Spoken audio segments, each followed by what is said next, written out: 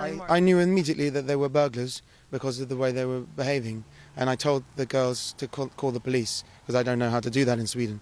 A man from this direction and a man from that direction, and but we could see. I saw the boat was there, a white little boat with an outboard motor on the back.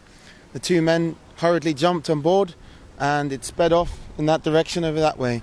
And we then contacted the police and told them, and they told us that they had taken something from the cathedral. The fact that they met like that and the boat was waiting and the way that it moved away, it was obvious to me that they were burglars, so that's why I said call the police.